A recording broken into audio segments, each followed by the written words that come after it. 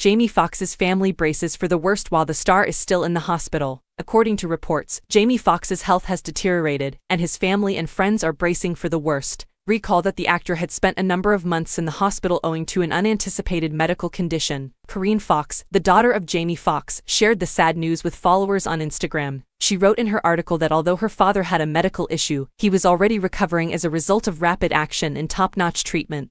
She also requested discretion during this trying time and thanked everyone for their prayers and support. Foxx's family is reportedly allegedly preparing for the worst-case scenario, according to a recent article from Radar Online. What might have changed to cause this upgrade is unknown. The public has still not been informed of the underlying medical problem. Some of Foxx's projects have been put on hold as production goes on without him as a result of his health concerns. Throughout this trying time, supporters have persisted in offering their encouragement and sending prayers for his recovery.